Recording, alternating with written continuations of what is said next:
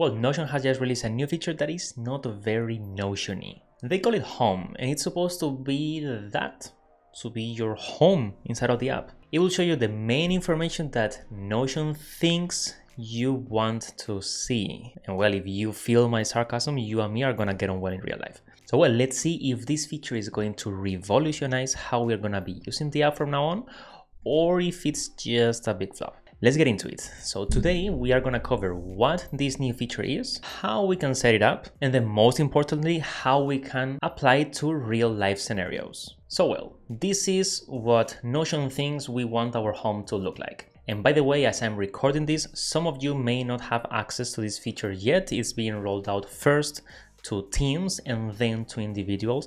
I mean, this is mostly a multiplayer feature. So if you don't have access to it, you just have to wait some weeks and you will get it. Don't worry. So what is this feature trying to solve? Why does it exist? Well, in Notion before there was a limitation in which if you want to see all your tasks in one view, all those tasks should live inside of the same database. And if you're working with a team, this means that all your team is going to have access to all your tasks. So for example, if you want to have personal tasks and professional tasks, you will need two different databases and two different views. So there was no way to have everything being shown at you in one and only place. And here is where Home comes into place. Let's see what we get. So on the very top, we have good morning or good evening, good whatever, and your name. You can edit this. So if you want to be called in a different way at night, then up to you. Then on the very top, all our recently visited pages. This is kind of handy. Then here, my tasks, which is going to allow us to aggregate tasks from multiple databases.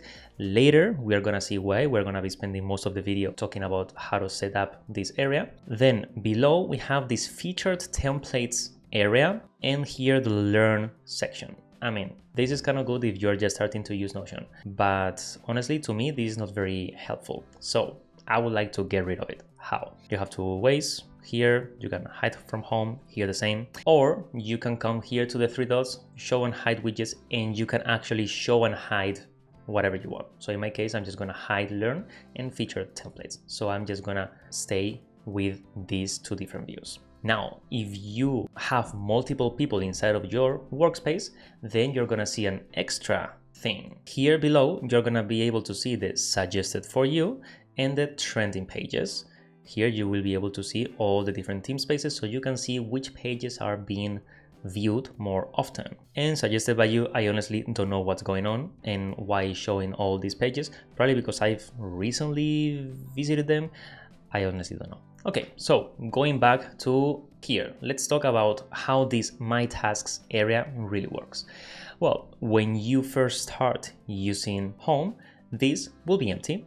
Because what you need is to come to whatever database. For example, I have created these two different tasks database, and you will have to go here to the three dots and turn the database as a task database.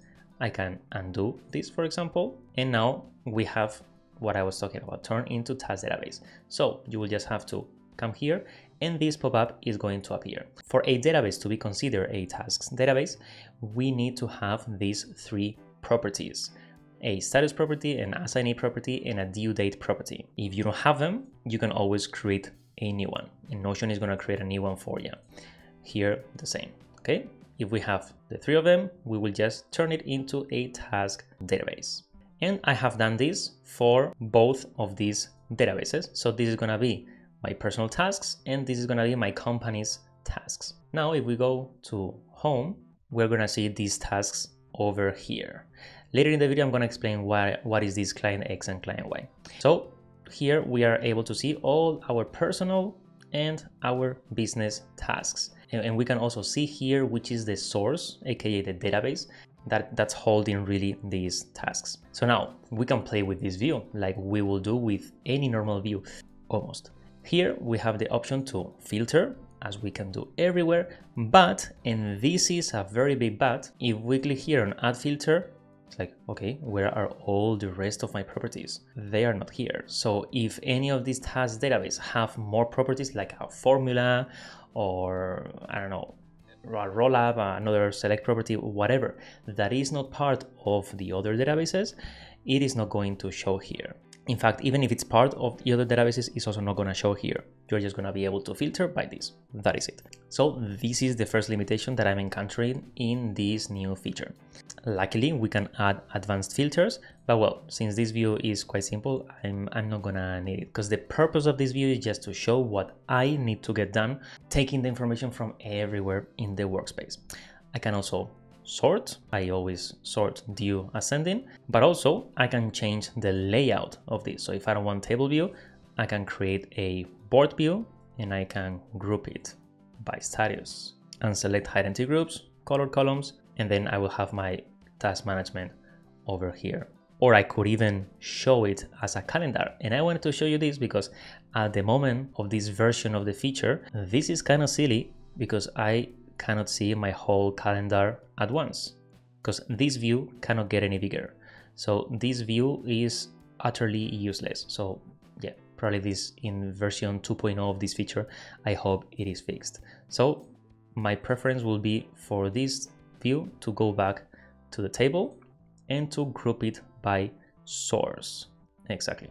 Now, for example, if I go to Systemify tasks and I turn this into a project property, this can be a select to make it easy. And we have here project 1. Let's undo this one so it appears in our home.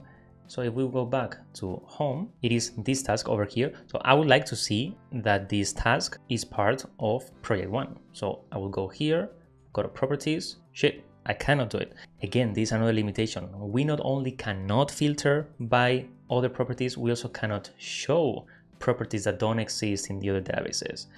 So if I have here the task create invoice, I will not know for which project I have to create the invoice. I will have to click here and then I will be able to see that this is for project 1. Again, another limitation. So well, how do I use this? Well, personally, I don't enjoy having so many constraints. I understand what Notion is trying to solve here, but I'm a big believer of what Notion has always done, which is to give us all the tools so then we can build our own thing. This is kind of built for me and I feel too limited using it.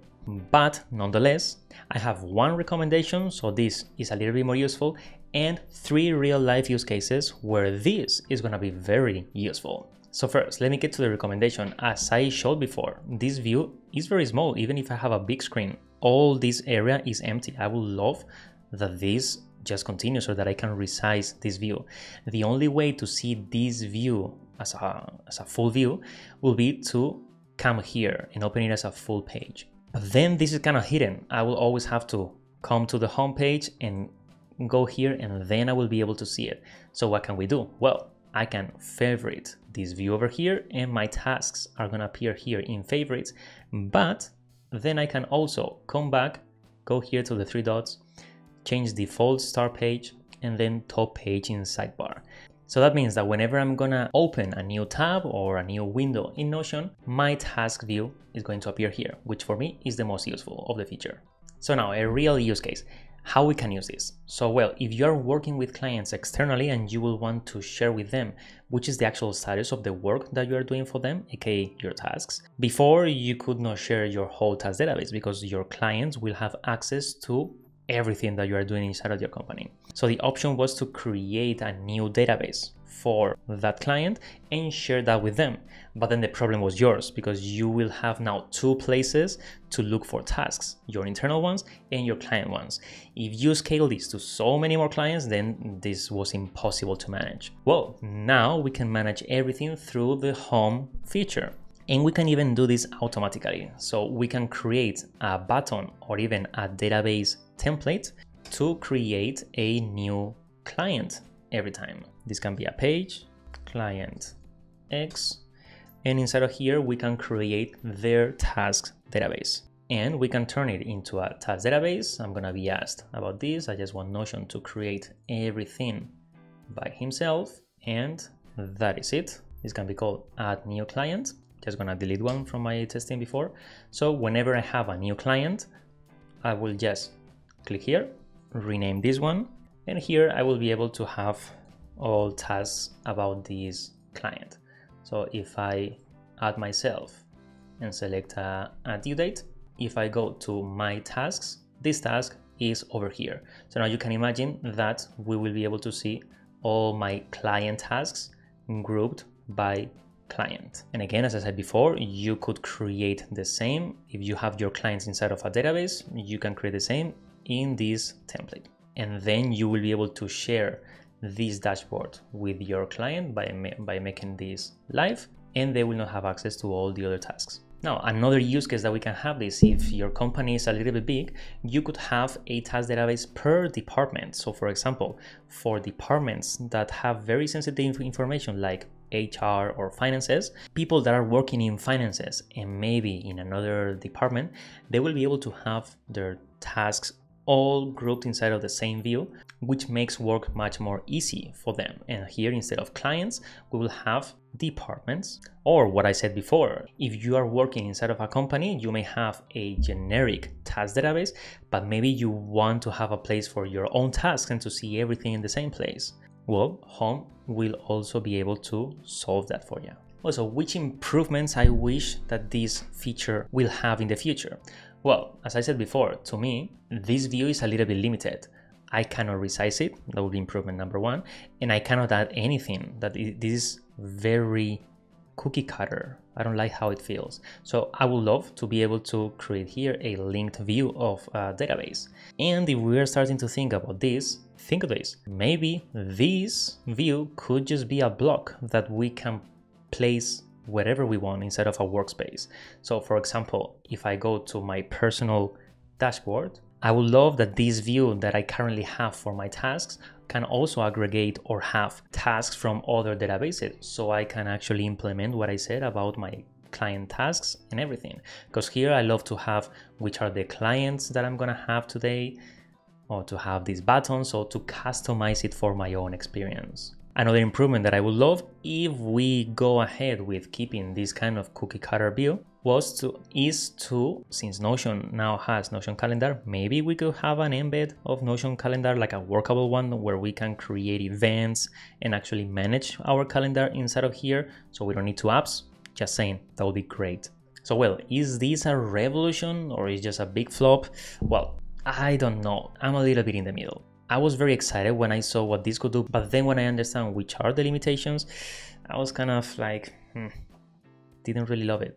So I think it's a good step in the right direction. We really do need to be able to have one view displaying data from multiple databases, but was this the right way to do it? I don't know. What do you think? Do you like it? You don't? Maybe you can find some cooler use cases where those limitations that I've been talking about don't really matter. Tell me in the comments of this video. I would love, I'm always learning from you guys. And if you're interested to see how Notion can be used for running your company, I have a playlist with my top 15 videos that you can find over here, so you will get up to speed in no time. That is it for the video, guys. And as always, see you in the video.